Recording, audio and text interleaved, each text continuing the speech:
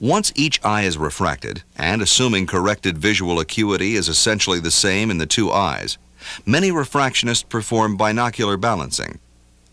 This is to be sure that the level of accommodation is balanced between the two eyes, which may not have been the case during the monocular refractions. One method of binocular balancing uses the 6-prism diopter base-up prism before the right eye to dissociate the two eyes. Some practitioners feel that this is too much prism and prefer to use 2-prism diopters of vertical prism before each eye for a total of 4-prism diopters of vertical separation.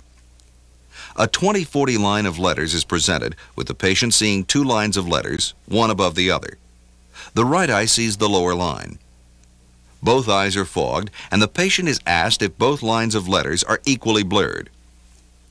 If the patient reports the lower line to be clearer, more plus power is dialed in before the right eye until the lines are equally blurred. The 6-prism diopter prism is then removed.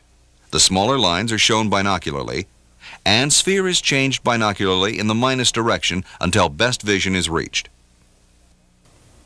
Once binocular balancing has been completed, the patient should be perfectly focused at the distance of your visual acuity chart. If your chart is at 4 meters, you can dial 1 click up on both sides to move the patient's far points from 4 meters to infinity. I do this for hyperopes who are used to seeing absolutely clearly in the distance, but I usually leave myopes focused at the end of the room. If your visual acuity chart is at 20 feet or 6 meters, dialing a 1/4 diopter up on the phoropter will place the patient's far point only a 1/12th diopter beyond infinity.